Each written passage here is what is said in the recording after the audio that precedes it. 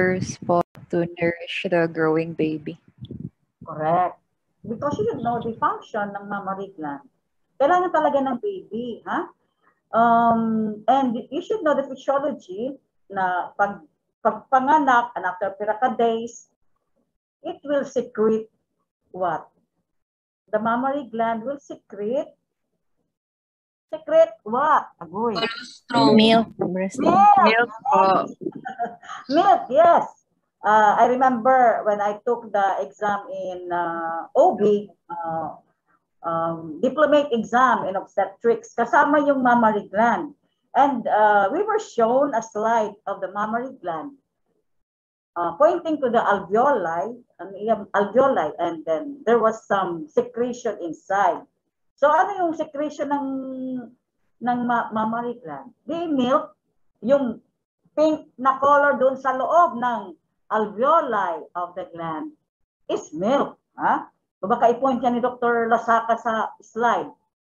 Alam nyo na dapat the answer is milk. Okay? And then he will also point anong mga lining epithelium ng alveoli of the gland. Okay. So actually the mammary glands are accessory glands. Okay? And they are located along the mammary line. So, di ba itong mga the dogs and the pigs, they have a lot of mammary gland, di ba? Along the mammary line. So, hindi pwedeng mag-mammary gland siya sa gitna, dito sa gitna ng chest, because the mammary line is not there. The mammary line is from the axilla down to the groin, or the groin, or the ventral aspect, no? In the, the pelvic area, huh? So, it should be, kung may extra mammary gland in the human being, it must be along the mammary line. So, yung iba, sometimes meron siyang tatlo na mammary, di ba? Dalawa lang dapat, okay? But some women will have, or some men will have 3 or 4. So, ang iba, nandun sa mammary line. Okay? Para siyang aso or parang pig. Okay? And the nerves that are involved here are anterior and cutaneous branches of the 4th, 5th, and 6th thoracic nerve. Okay?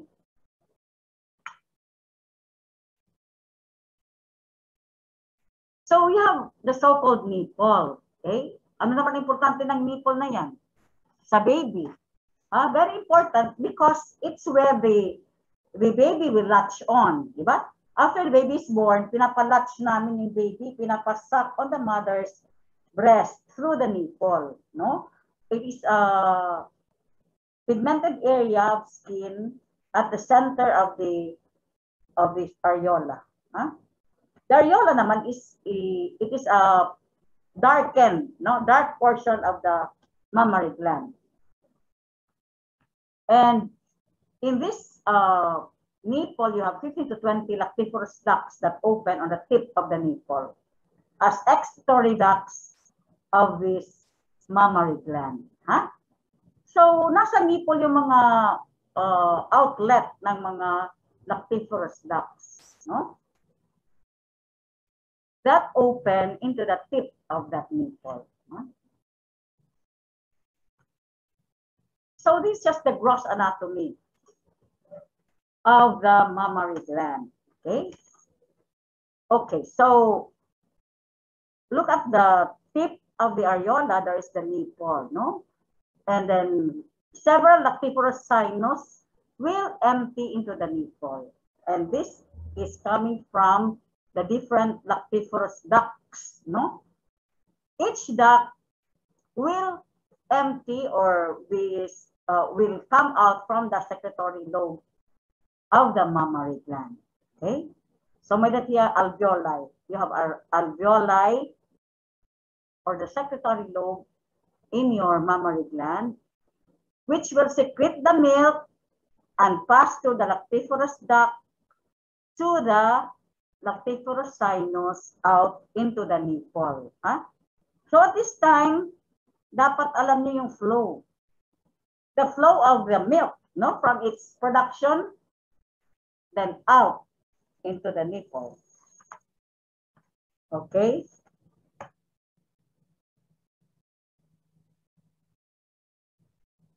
Angelica Lesiges, are you there? If you are there, you trace to me the passage of milk from the secretory lobe to the nipple. Yes, Doc.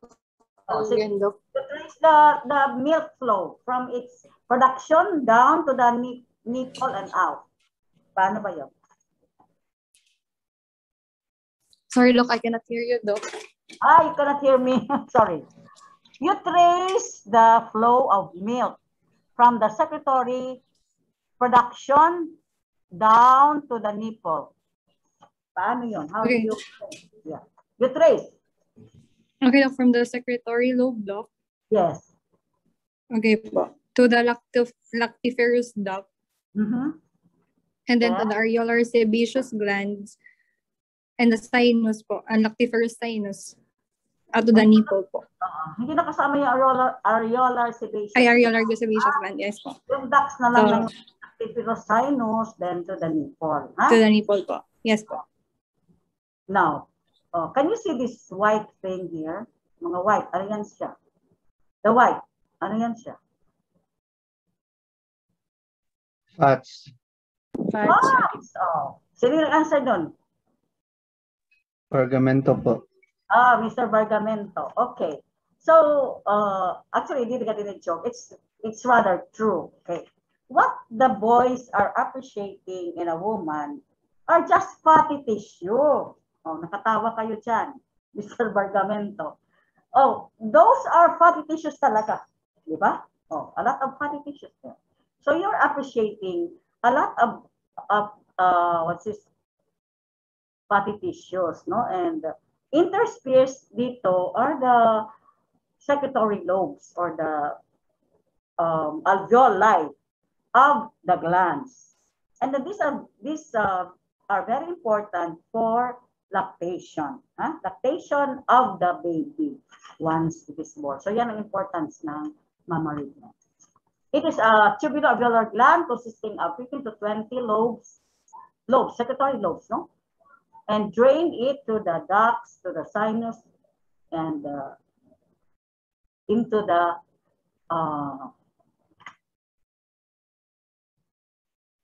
nipple out, okay? So the larger ducts are lined. Actually, this is wrong. Magkabaliktad, no? The larger ducts are lined by simple columnar and the smaller by the cuboidal epithelium. Look it up, huh? I think it is interchanged, no? So this is how it will look under the microscope, no? In the resting mammary gland. Resting mammary gland will consist of resting lobes or secretory lobes, huh? In a resting status, no? Yan, hindi siya masyadong hyperplastic yung mga glands. Okay? Saka walang laman, no? There's nothing there in the mga lobules, nothing there inside. Walang masyadong laman, no? So it is a resting breast, resting mammary gland. And remember too, when you studied about the epithelium, no, and the muscles, there's an important muscle there that will help in the secretion or ejection of the milk. Ano yan? Yung myoepithelial cells, no?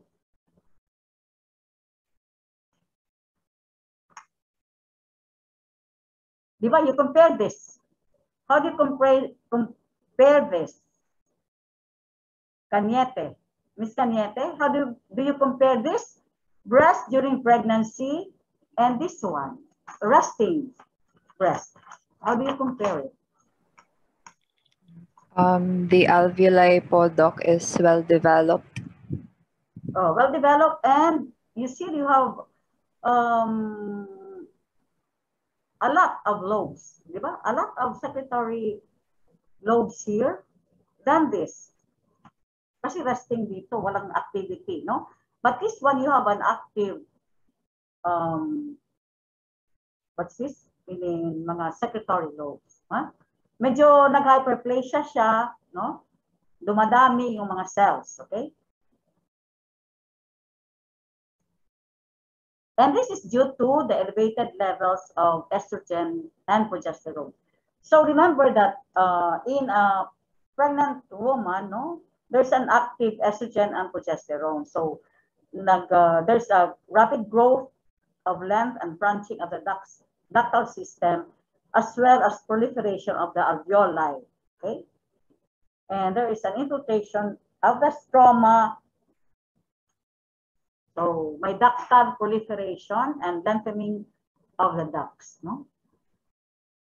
Ducts. Because of the estrogen and progesterone, and an increasing infiltration of the stroma with lymphocytes, plasma cells, and eosinophils. Okay? Again, compare natin. This is for a resting breast. This one is for a pregnant breast, or the breast in the pregnant woman. So there is hyperactivity in the pregnant woman's breast. Okay, you have lengthening of the ductal system, as well as the proliferation of the cells of the ducts. And this is due to the elevation of your estrogen and progesterone. So later in pregnancy, there is enlargement of the parenchymal cells of the ducts, rather of the gland, distension of the alveoli and ducts, hyperplasia of the glands, and the secretion of the colostrum. What is the colostrum? What is the colostrum?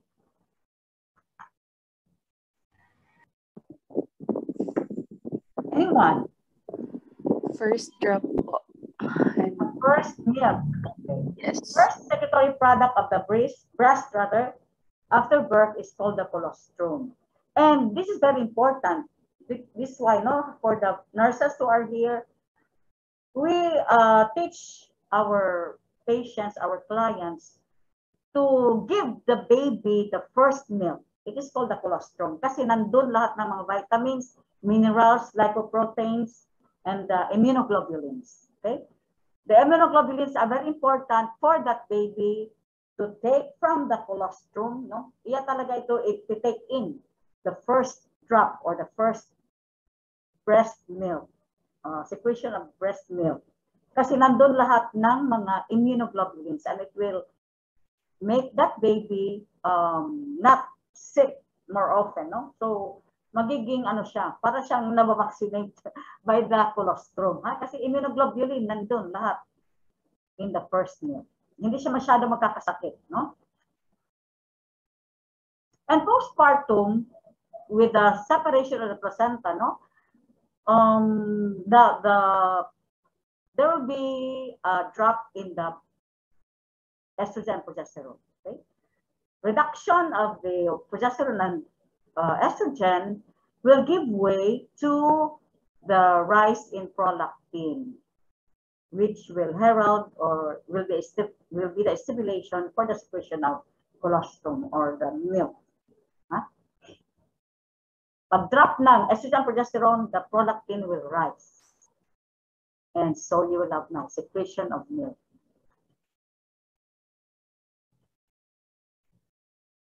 So it is the estrogen from the ovary and the prolactin from the pituitary, which will help in the growth of the ductal system of the breast.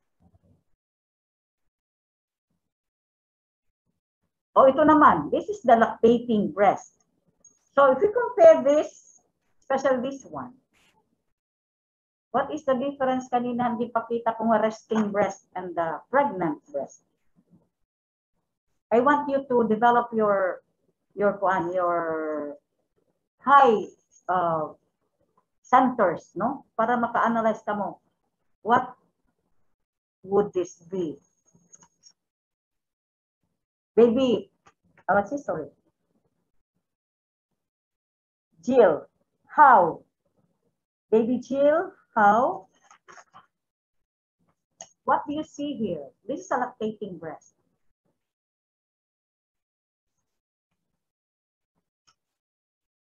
Anong na-observe niyo?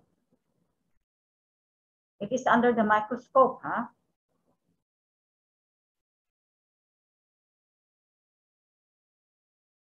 Anyone? It is already filled with milk. Mr. Santos, yes? This one? You have The cells are... Yes. Ano yun? Distended, di ba? Yes. Oh, nare-distend. Ang mga good TDD, nare-distend by secretion.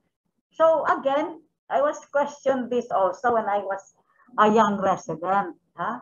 Pag take on exam and diplomate exam in obstetrics. So I was asked, what is this inside? Noel? Milk po.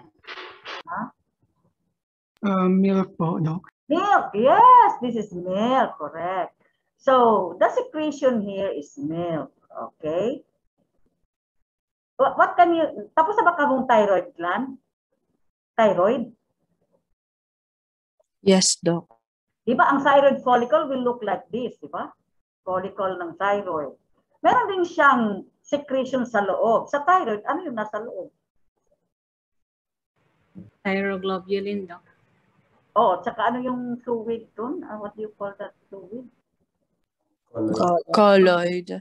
Colloid, yes. So, ngayon, pag thyroid ito ang laman, colloid. Pero kung this is a breast, what is alveoli? So, what is inside is the secretion, which is milk. Okay? Ay, pagkalimot ka mo, ha?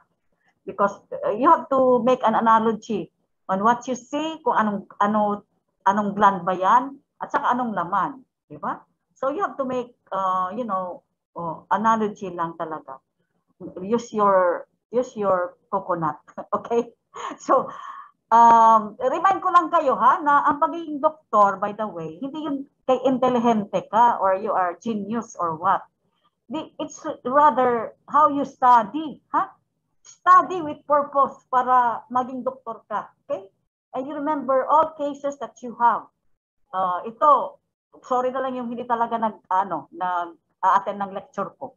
Sorry na lang sila at saka hindi nagbabasa. Okay? Magbasa rin kayo so that you will become doctors. Okay. So ito, lactating breast, what is inside is milk. Okay.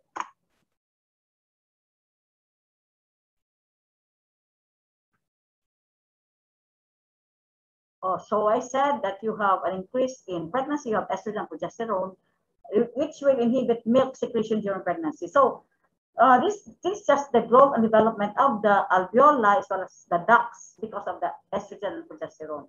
Pero once the baby is delivered, there will be a drop in these hormones and there is a negative feedback to prolactin. Ang prolactin ngayon ang magra-rise and this will now help in the production of milk.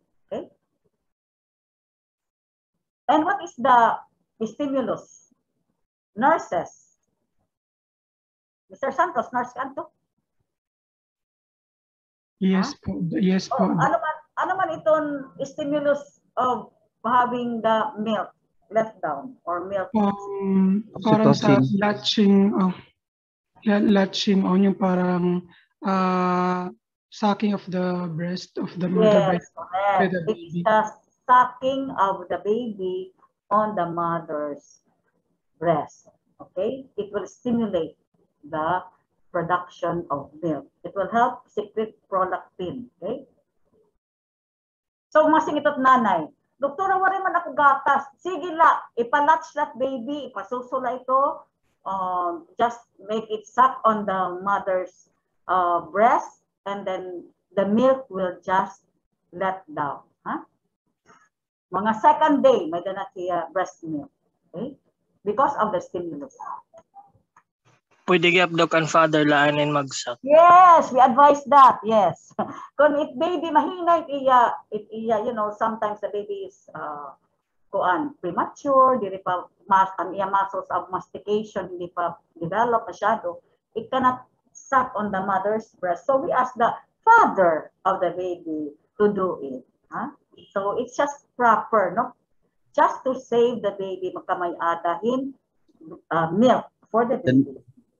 Or sometimes we ask the parents to get milk from other sources. No? Ang ibang nga nanay nga ada dida, nga damot iya milk, pwede iya maki-share. Pwede yun.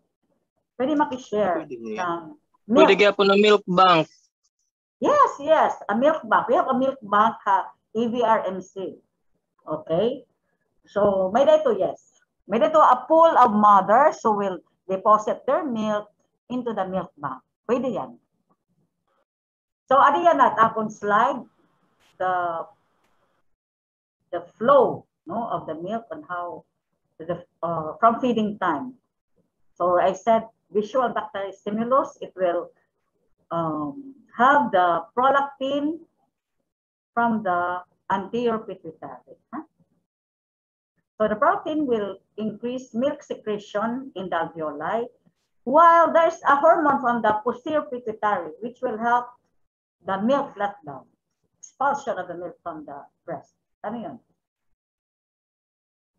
It will also help contract the uterus. Ano yun? Oxytocin. Oxytocin. Yes, oxytocin. Oxytocin. Now, this will help, contract the uterus para di rin magpinugo. The mother will not bleed to death.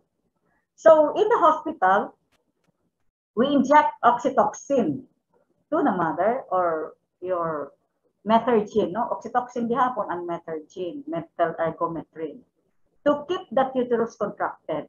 Ano siya? SOP, standard procedure yan.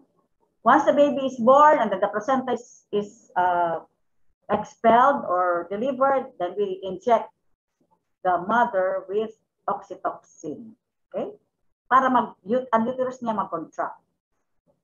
And also, this oxytocin, no, the posterior pituitary will secrete oxytocin into the system, which will help the milk letdown. Impoproduce siya through prolactin, pero ang milk letdown, it is by oxytocin. Okay?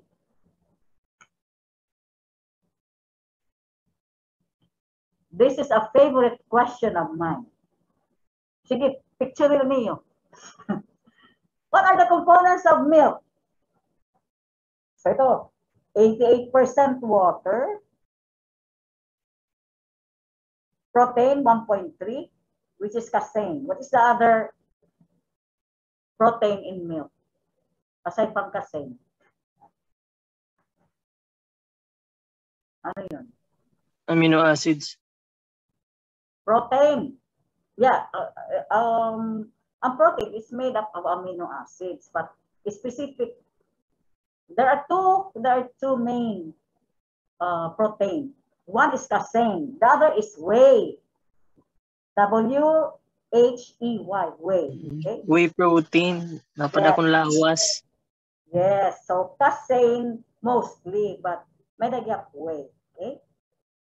There are 6.5% of carbohydrates. Memorize na ito, ha?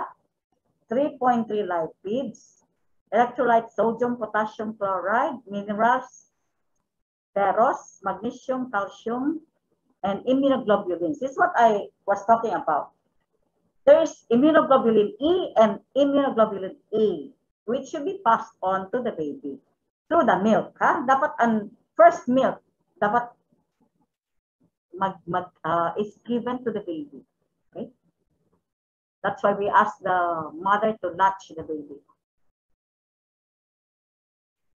Okay. So ito talaga ang components ng human milk. Okay. So, yan na. Dapat baligyan akoan na powdered milk for the baby. What is there that they are into or they're advertising? Ano kaya?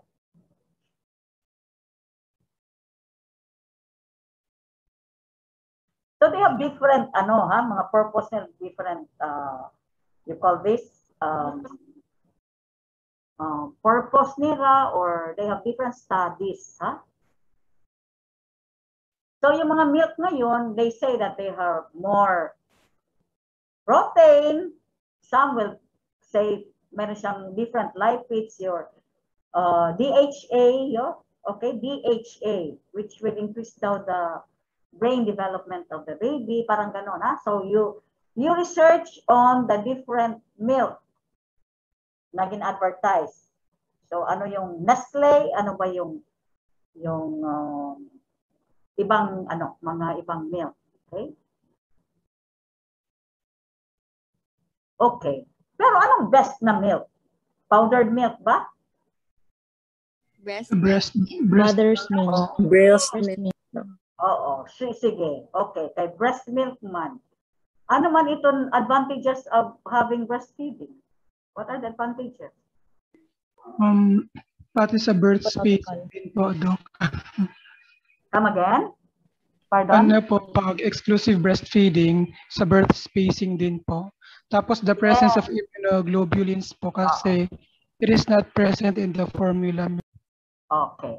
So there's the so-called lactation amenorrhea. Pag nagbe-breast milk ang isang nanay, most likely hindi siya magbubuntis in the next 6 months to 1 year because lactation amenorrhea, di rin nagbabalik ang mga hormones, ha? Di rin siya magbubuntis kagad. So there's spacing.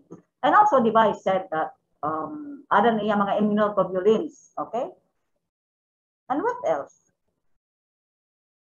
Antibodies. Lipidagastudok. Correct. It is economic. Lipidacastos, correct. Ako nga ni pasyente talaga, ito yung main reason. Hindi nakakapalit hit mga kuan, mga Nestogen, mga kung ano din ang mga kuan, mga anot advertisement sa TV. Nalibot naman ako. Anot advertisement ng mga gatas. Ha? Bona. Bona. Ha? Oh, damo ito, di ba? Bona min. Mira at mga artista. Oh.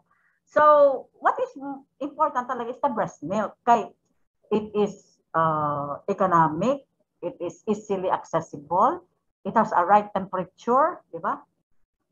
And bonding with mother and child. Ano yun? Yes? Bonding. Oh, yeah. It promotes bonding between mother and baby. Ano pa? It is easily accessible. Ha? It does not produce gastrointestinal problem. Di rin nag-ALBM ang baby. Basta ito, no? Kay, sigurado ka nga it is sterile. No? It does not contain bacteria. Diba? Kasi, ang ibang mother, if they make timpla na, hindi timpla nila itong diri manimpyan irap tubig. So, mag-ururot irap ito. Okay, so, there's really an acronym, no? You ask your pedia friends or residents, what is the acronym of breastfeeding? Meron siya, itong breast, B-R-E-A-S-T, feeding, F-E-E-D-I-N-G, meron siya meaning, ha? And it is the advantages of breastfeeding over milk formula, okay? Nangalimut na ako, yan na pag-present to you, okay? So, that is all for the mammary gland, di ba?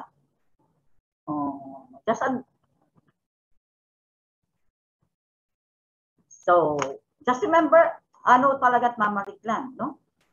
It is a specialized accessory gland, and importance niya is for the breastfeeding, okay? And you should know the different parts of the breast. May nipple, may areola, and you have the ducts, okay? And you should know the flow of the milk from its secretion, no? Down to the nipple and then out to the baby. Huh? And what are the hormones that are necessary to the growth and development of the breast ducts and the alveoli? Estrogen and progesterone, di ba? And this is the picture of the resting breast. Resting pa lang siya, no? And then pag nagbuntis siya, ganyan. And then pag nag-lactate na siya, yan, di ba? And ang laman niyan is milk. Okay? And you should know ano mga hormones that are necessary, prolactin for the breast milk production, and oxytocin for the milk letdown. Okay? And then of course the secretion of milk. So, naintindihan? Did you understand me? Ano na akong lecture? Ha? Yes, about breast. I will ask you that, no? Hindi lang yan, ha? The breasts are not there for ornamental, what's this? Purpose. Dili siya dekorasyon, ha? That the boys, what's this? The boys appreciate, no? Kung mas dagko, mas maupay. Of course, kung dagko, mas damo iya, magbuntis siya, mag-lactate, damo iya milk. Okay? We go to the placenta. Again, I will ask you, hindi kita napakiana, kaya ano kita nagbabasa, kaya ano kita why do we read about and we learn about the placenta? Mumtaz, Ahmad, what is the importance of placenta? Anyone? Hormone. Oh, kasi, yeah, correct. Ang placenta, usahiya nga, it's an organ that produces the hormones that is very necessary for the baby to thrive. Okay. And also, you will have chorionic villi in the placenta that will help also in the maternal blood exchange. No? In the placenta, you will exchange of blood and nutrition between the baby and the mother. Okay. So you can have the primary villus on the early stage and then becoming a secondary villus, this one, and the tertiary villus at the adult pregnancy. No? There are two types of cells in the villi. We have the so-called syncytial trophoblast, the outer, which does not present with complete cells. Magalayan mga nuclei. It will just appear as a group of nuclei, no? While the inner cytotrophoblast will have complete cell structure. By the 22nd day, the fetal blood begins to circulate through the vessels in the placental villi, and this is called now the tertiary villi or the definitive villi of the placenta. One of the hormones that is produced by the placenta is your chorionic gonadotropin. Okay, so once the placenta is there already, is developed, then it will produce the HCG or chorionic gonadotropin, which is the basis of what? Anong basis of what siya? Ilasyon, Alfredo. So basis ng ano yung chorionic gonadotropin? Pregnancy. Pregnancy, doc. Pregnancy or your positive pregnancy test. Diba? Diba kung nag-miss ano sa a woman, a lady, miss her period, she will show up to the obstetrician. Doktora, wala ako nag-mens. Okay. We test the urine or the blood for chorionic gonadotropin, and once it is positive, no, pregnant siya. Okay? Kasi may danaya placenta, and the placenta will produce the human chorionic gonadotropin. And once na nag-positive yun, buntis siya. She is pregnant. So this is just the picture, no, of pregnancy, kung saan dyan yung placenta. Okay? The placenta is part of the maternal, the maternal part. The maternal part of the placenta is called the decidua basalis. Part siya ng uterus, no? Decidua. Decidua is a layer of the so it is part of the placenta, decidua basalis. Okay? And then later on, there will be chorion frondosum, the chorion levi, okay, which are parts of the placenta.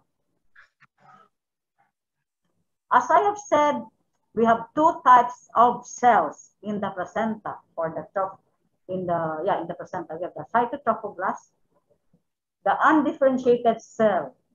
It is pale staining, but it has a complete structure. Meron siyang cytoplasm, you have a nucleus. But the syncytial trophoblast, the outer part, will just present to us with parang mga ano lang, irregular outline of nuclei, which tend to group together. Okay? These are the structure of the placental villi. The placenta will have a close relationship with what part of the baby? It will connect to what? Hindi pa klaro dito. You just imagine, from the placenta which is attached to the mother, it should be attached also to the baby. So, anong nagka-attach sa kanya? Sa baby? Umbilical cord. Umbilicus. Yes, the umbilical cord. So, there's a portion of the placenta where it conglomerates, and you will have there the umbilical cord, in which you have there 2 arteries and 1 vein. Nakakonect siya to the baby, for exchange of nutrition. Okay. So the placenta is an endocrine organ. Okay. And it produces HCG, human chorionic gonadotropin. Instead, once there is fertilization, enters the formation of the placenta. Placenta will also produce progesterone and also placental lactogen called somatostamotoxin. Pakimute lang yung iba ha, kasi pakimute ng microphone. So this is the so-called decidua of pregnancy. It's just an enlargement of the cells of the endometrium. And decidua is called, the endometrium of pregnancy is called decidua. Decidua will have enlargement of the cells. Enlargement of the cells in the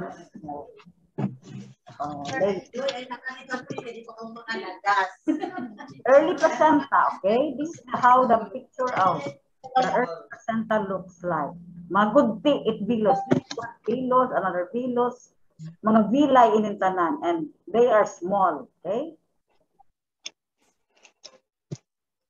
and you should know how it looks like under the microscope. Kay amo niya itsura in the normal placenta. But in pathology, there will be enlargement. So one villi will occupy the whole of this. You will have the so-called your enlargement of the villi. And the hypertrophy of the villi. Kada mo it villi, pero dagko. Okay?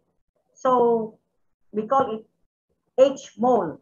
When we go to pathology, there will be abnormalities of the villi, nandadagko, and they will have hypertrophy, hyperplasia of the cells. So look at this. An ES cells usually one lining epithelium lang, isang lining lang, di ba? One cell lining. Yan, one cell lining.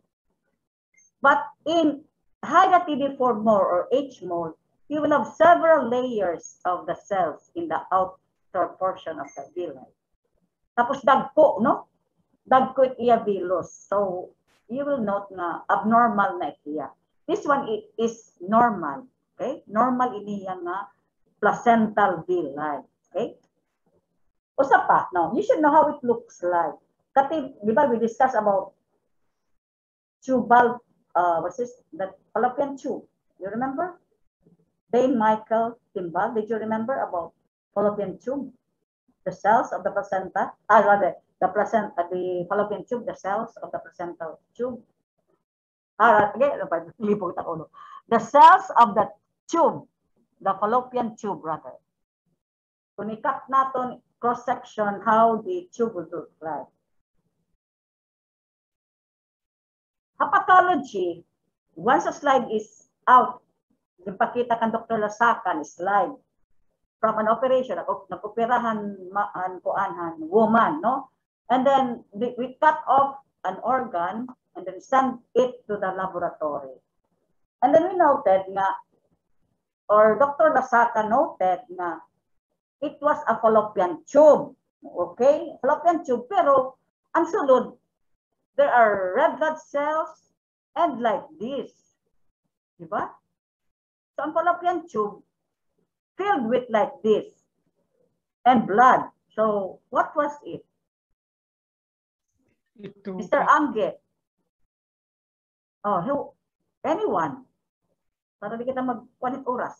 Ectopic po, Doc. Ectopic, correct. Kasi fallopian tube na may ada placenta. So that means naburo diha fallopian tube. Okay? Now, bakit di ba't ovarian tissue adto? Maging pakita. So, masingit to. Oh, ovary madiling area remove. Pero na may nakita kaliwat hini. You saw some of this. So, what was it?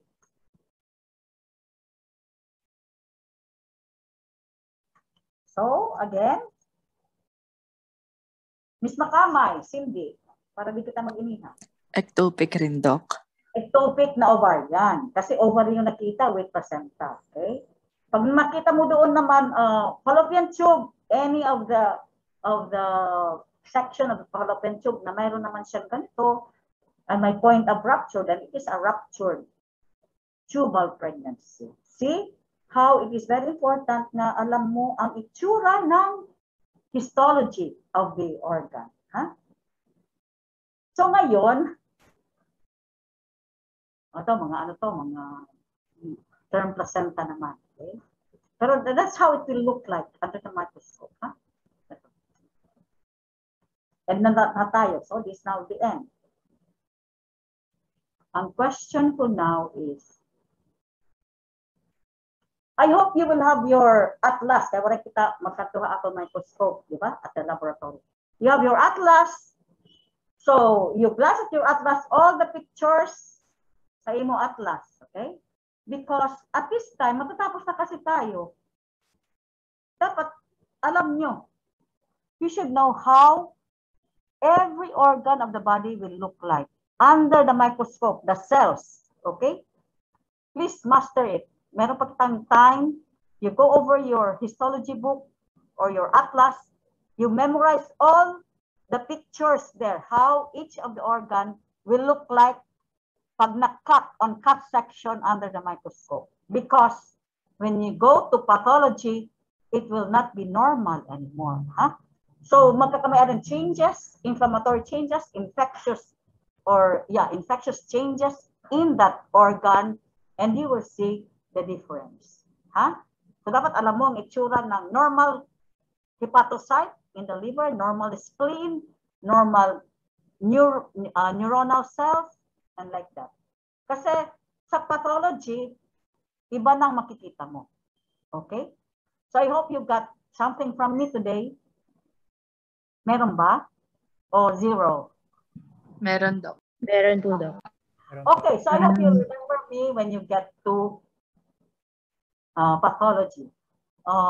Next year, may na kasi pathologists that will join the histology class. So I will not teach anymore any of the topics. Diba? I think I thought about the cells and ano pa ba yung muscles ba? Or I will teach only the female reproductive system. The next na class, next na batch of first year students. Ha? Kasi may bago ng histology teacher talaga. Histo or histopath, no? Pathologist talaga magtuturo sa inyo. About the different organs of the body. Histology of the different organs. Ha? I hope with the female reproductive system, you got something from me during my lectures. Okay. Goodbye. I will prepare na lang your exam. Huh? Thank you, Doc. Thank you, Doc. Thank you, Doc. Good luck. God bless you. Thank you, Doc. Thank you, Doc. Ano man, nagpabakuna na kamo? Did you have your Yes vaccine? po, Doc. Yes, Doc. Yes po, Doc. Pagka-vaccine ka mo and you adhere to strict protocols, ha? Stay at home kung wala ka mo himuon na gawas, study your lessons, and no matter what, you adhere to your dream of becoming a doctor, ha? Ganyan lang talaga ang buhay. If you want to become a doctor, then by all means, you should. Okay? Study well para ka mo maging doctor. By who knows, malagas ako, kamot akong doktor, di ba? Okay, bye. Bye, Doc. Thank you. Thank you po, Doc. Bye, Doc. Thank you Thank po. you, Doc. Bye, Doc. Thank you. Thank you po. Thank you, Doc. Thank you, Doc. Okay, bye-bye. Thank you, Doc. Hirap mga na mag-picture daw, anay lugod. Kay last class ko na ini. Oh, sige po, Doc. I will take the screenshot. Okay, sige. Screenshot. Ay, makinig. Okay. So, first page, smile. Second page. Third page. Okay. Tapos na po, Doc. Okay, bye. Pa-forward ko na lang. Next year.